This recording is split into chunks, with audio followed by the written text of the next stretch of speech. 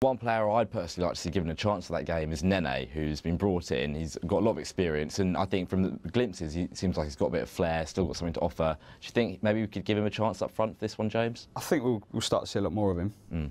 There's always going to be that bedding in period, especially if he hadn't played for a couple of months.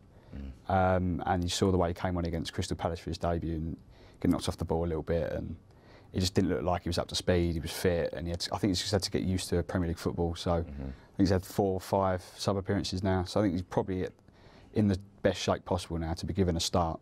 If Valencia's not fit, then there's no reason why he can't go up front with Sacco and see what he's all about. Tommy, agree with that? I'm not too sure. I mean, when he has come on, he has looked good. I mean, he's probably hit the post 2 or 3 times in games when he's come on, so he's got something.